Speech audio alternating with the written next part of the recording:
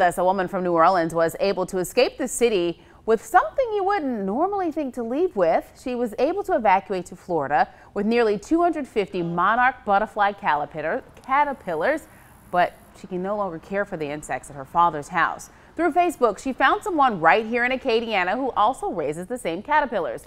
They found a nursery in Opelousas that will allow the caterpillars to eat and grow into butterflies.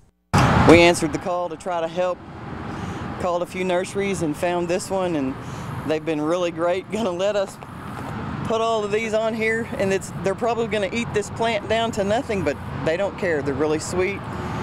They care, and it's a great thing to help them.